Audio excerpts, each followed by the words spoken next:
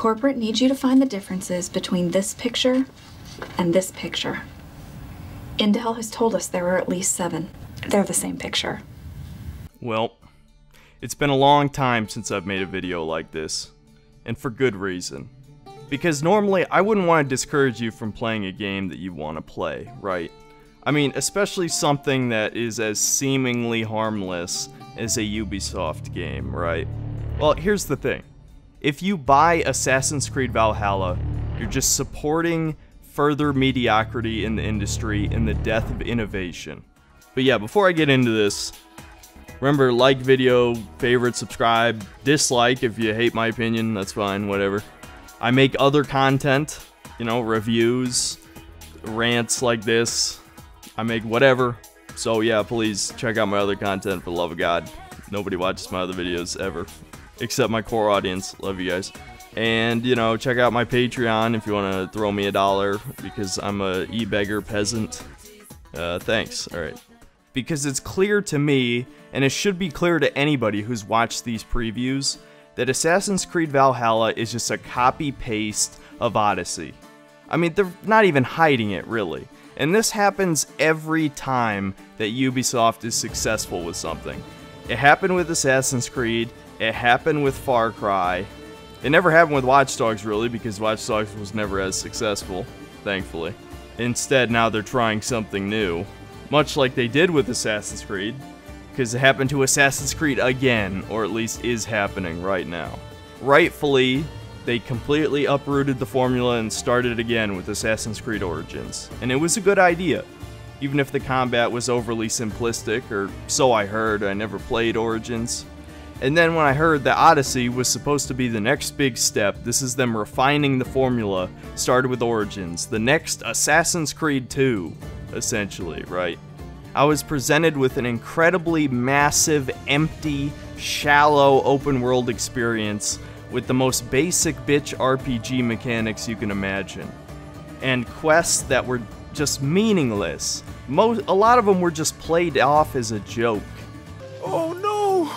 We've been through this. I can't satisfy you anymore. You're going to kill me with your lust. Nonsense! I'm going to make you an elixir that will give you the vigor of a man a fraction of your age. God save me. I cannot do this anymore.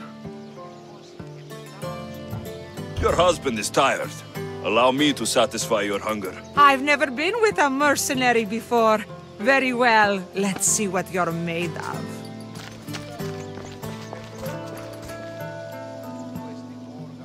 Degenerates like you belong on a cross. It wasn't even Assassin's Creed anymore, for one. Not that I really cared, because the last really good Assassin's Creed game was Assassin's Creed 4, and the best part of that game wasn't even the Assassin's Creed part. The last Assassin's Creed I can say I legitimately enjoyed for the assassin part was Assassin's Creed Brotherhood.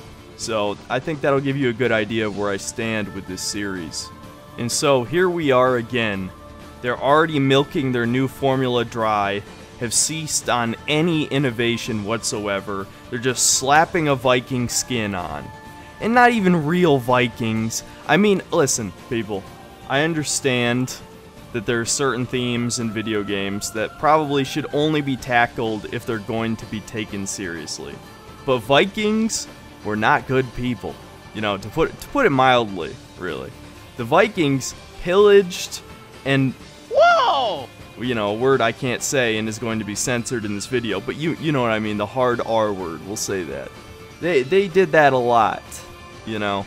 They shit on all the villages they invaded and brutally murdered and violated their people. Do you think any of that is going to be in this game? In a Ubisoft game? Ubisoft has never directly tackled any sensitive topics, pretty much. Like, maybe a long time ago. But at this point, not really, no. No, Ubisoft just wants to have fun, quote unquote, with their meaningless, vapid experience, which, you know, I wouldn't even care, honestly. It's not even that I want to see that type of content in games, but if you're gonna do like a more goofy, lighthearted experience, it better be fun. And that's where the problem lies, really, is the gameplay. Because honestly, I don't even care if the story is meaningless. You know, I just played Watch Dogs Legion. Nobody watched that video, unfortunately, because I don't think most people care about Watch Dogs Legion. Plus, I don't know, I think the video is definitely too long, I'll admit. But, you know, check it out if you're interested. I give it a pretty honest review. I evaluate the recruitment system in depth. And that was something actually new. They tried to do something different with Watch Dogs, and I'll give them a little bit of credit for that, even if they kind of half-assed it, really. You know, they didn't put in the full effort. Maybe Legion 2, or whatever the hell they call it, if there's another Watch Dogs after this, will actually have a fully developed recruit anybody system that's actually cool and fun. But honestly, that game is a perfect example of why you shouldn't buy a Ubisoft game at launch. It runs like shit. Like complete shit. And I wouldn't be surprised if Assassin's Creed Valhalla runs like complete shit too. At least on PC, anyway. Console, who knows? I wouldn't be surprised if the last gen versions ran, you know, subpar. And maybe the next gen versions are good. Who knows? I don't know. I can't say for certain, but I do know that Ubisoft has no problem releasing a game before it's ready, just to avoid competing with Cyberpunk, right? And that's why everybody is memeing that they're cheering in their offices that Cyberpunk got delayed 3 more weeks to give these games a chance. Now here's the thing, if you're the type of player who loves single-player games and you live in the modern era where a multiplayer game is shoved down your throat every 5 minutes, I get it. I mean, I'm one of those people, really. Even though I play more multiplayer games these days as I ever did. I basically never played them until I was like 17, is when I really started playing them. You know, there's plenty of other options, guys. Ubisoft is not the only single-player game developer. And you don't have to look at indie either. Like, okay, let's look at what Assassin's Creed Odyssey offers you. Let's try and find some alternatives so that you don't have to buy this overpriced empty piece of trash. I guess this is an open world, I'll be generous and call it an RPG, an action RPG, right? So there's not a whole lot of games like that in that exact sub-genre. The obvious comparison is Witcher 3, which is obviously much better than any of these Assassin's Creed games. It's not even a comparison, really. And I know it's gonna sound like, gaming circle jerk, but the point is that there's much better writing and characters, and just you're overall a lot more invested in Witcher 3. You know, it's got a lot more quality content, side quests that are actually worth doing. That puts it like a mile ahead of Assassin's Creed Odyssey. It's not even close. And the world didn't feel like extremely bloated. Like, seriously, Assassin's Creed Odyssey defined the saying, wide as an ocean, deep as a puddle. Because that's exactly what that game was. So if you haven't played Witcher 3, play Witcher 3, I guess is the point of this segment. Let's divide this genre into bits and pieces and see what other similar, appealing games you can play. So it was pretty obvious to me that Ubisoft wanted to take a little bit of Souls inspiration in its combat system. Just a little tiny bit. But just enough that I would say, yeah, play the Souls games if you haven't. I mean, seriously, I know if you haven't played a Souls game by now, you probably aren't going to play a Souls game no matter who tells you to play them. No matter how many people say that they're amazing games, especially Dark Souls and Bloodborne. You're probably not going to play them anyway, but I'll just throw out the suggestion, because there's never enough suggestions to play Souls. So, yeah, play Dark Souls 1. Play Dark Souls 1. Let me put emphasis on that. Play the Demon Souls remake if you get a PS5. You'll probably have a great time with that. I wish I could do the same. Can't afford PS5, sadly. And yeah, I mean, Bloodborne is probably the most normie-ish appealing one, but if you're an Xbox fan, obviously you can't really play it, or, you know, if you're on PC, you can't play it either. So, yeah, just go with Dark Souls. If you're into a more, like, just purely hack and slash experience and don't care about RPG mechanics, which is completely fair, again, once again, bringing up the fact that Assassin's Creed Odyssey had incredibly bare-bones RPG mechanics that were just so poorly designed. Oh my god, it was purely a number-based system. Purely numbers. And in the worst way possible, if someone was like 3 levels above you, it would take like 100 hits to take them down or some shit. It was insane.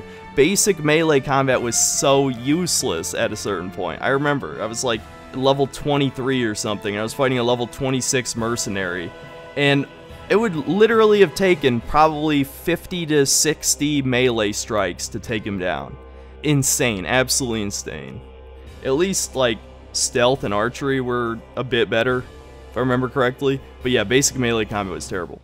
But if you want good melee combat, let me guide you to Platinum Games, one of the most underrated developers that I've mentioned more than a few times in my videos. Play Bayonetta. Even though Bayonetta is not one of my favorites, I will say Bayonetta is a great game that a lot of people like, so play Bayonetta. Play Metal Gear Rising. That game's fucking awesome. Metal Gear Rising is easily one of my favorite action games. Love it. It's just such a great game. You don't need to know anything about Metal Gear to play it. It's basically not even canon anyway, so whatever. And this is actually before they were Platinum Games, but play Okami. It's the best Zelda game that's not called Zelda. Play Okami. Great game. As for like an open world experience, I mean, obviously Breath of the Wild, but I'm assuming you've already played Breath of the Wild. So, and if you haven't, you're not going to. So, but obviously Breath of the Wild is better than any of these. You know, I'm just going to take a moment to shout out Dragon's Dogma again. Even though it's not exactly a good game to compare to Assassin's Creed Valhalla, it's open world, it's an RPG, it has really fun combat, mediocre story, but probably not much worse than these Assassin's Creed games, let's be honest. And you can climb giant monsters and stab them in the face. I mean, that's the game. I mean, if I had to sum it up, that's pretty much what it is. You climb on a chimera, you can chop its tail off, stab its goat head in the face. Just, you know, it's fun. I mean, it's a fun game. It's a great game. Ignore most of the side quests, really, please. Don't do them. But, you know, explore the world, kill giant monsters. The plot actually gets really cool near the end with a huge reveal. I reviewed the terrible anime adaptation a while ago. That was a semi-popular video by my standards. Anyway, I got lucky that time with the YouTube algorithm. But yeah, play Dragon's Dogma, dude. You'll have a great time. Then I guess I'll throw some loosely related older games, but I always want to say Fallout 3 in New Vegas, just to throw out fun Bethesda games back when they actually cared about RPG mechanics. You know, some people would also say Oblivion.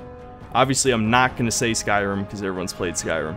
And, you know, Skyrim is when Bethesda started their descent into mediocrity. Don't play Fallout 4. I don't know, if you're up to any suggestion, really, if you just want to play like more modern games that are kind of cool. I hear Ghost Runner is a fun game. I don't know if it would appeal to everybody, but it's essentially like a speedrunner-esque game where you're trying to create these short level sequences as fast and perfect as possible in a cyberpunk-like universe. So it might actually tide you over till Cyberpunk if you need something to pass the month by instead of this. And, you know, I can slightly vouch for Watch Dogs, I guess, but it's not worth 60 bucks. Don't buy Watch Dogs Legion at 60. Don't do it. See, this is the problem, is I think a big part of the appeal for this game is that it's a Viking game, and there's really not a lot of good Viking games. But is this really where you're gonna cave and just finally buy something to be a Viking? You're not even gonna get the real Viking experience. That's what I'm saying. You're gonna get a close approximation minus all of the horrible things that Vikings do, right? And I'm not going to talk about the fact you can play as a female character. I know some people probably want me to talk about that. What is there to say, really? I know why they're doing it. It's not for the 5% of women who are going to play this game. No matter how many, you know, sprout up every time you bring up the issue. And I'm talking about biological women, by the way. Just to be controversial for a second. Now, I don't really care, to be honest. Like, that's really where I stand on it. I don't care if a game lets you play as a female character. I do care if the game doesn't make any kind of distinction, which I guarantee this will be one of those. But is it really worth fussing over for a game I'm not going to play? No. No. And if you're one of those people who's dismissing my opinion because I haven't played the game and I'm not going to play the game, I don't really care. I've played like 20 Ubisoft games in the past 10 years. So I'm speaking from experience here. Don't buy this game, man. It's not worth it. It's just not worth buying. Buy it when it's like down to half price or something if you're really desperate. But there's better games to play if you're killing time for Cyberpunk. And if you're just buying it and you don't care about Cyberpunk, well, fuck, I don't know what to say to you, because you probably You probably don't like any good games anyway. So, I'm just saying, if you're determined to stay interested in this game and you're excited, at least do me one favor. Do me one favor, this random guy on the internet you don't know. Wait for reviews. This will probably come out when the reviews come out, this video. So, watch those reviews. Carefully listen to all criticisms, especially from Skill Up, actually. I expect him to be pretty honest about this, considering his opinion on Odyssey. And take all of that into consideration. There are plenty of great games to play. You don't need to play this, you know? Play Doom Eternal if you hadn't played it already. Play Ghost of Tsushima. Hey, there's a game that I actually kind of shit on before, but would be a great alternative to this, even though it's obviously samurai instead of Vikings. They're not exactly the same.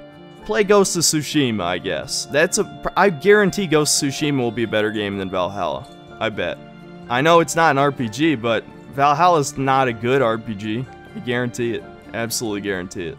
So, if you have played Ghost of Tsushima and for some reason you still want to play another open world game with like shallow side quests and shit, Stop it. Get some help. other than that, I don't know. I will be glad to give you guys any specific suggestions you want. If you want to ask me in the comments, oh, well, what game should I play then? Not that you even care to hear my opinion, but, you know, if you do want to really know what game I would suggest instead, just ask any type of game you might want to play, any genre. I'll give you something. I'll try. Like, I'm not trying to be an asshole. Like, literally, I will give game suggestions, even if you don't want to hear them. So, yeah, I just kind of wanted to put this out really quick because I actually forgot that Valhalla was coming out this soon. I kind of forgot about the game completely, to be honest, because I was never going to buy it, so I shouldn't have bought Watch Dogs anyway. Like, again, no one saw that video, so there's a waste of $60. I will be doing a real review at the end of this week, or I should. Actually, a request from one of my friends. He will be very happy to see that review. Yeah, but, you know, in the meantime, support me on Patreon if you can. And I'll love you forever. There you go. You know, like video, favorite video, subscribe, blah, blah, blah. You know the drill. Alright, see you next time, guys.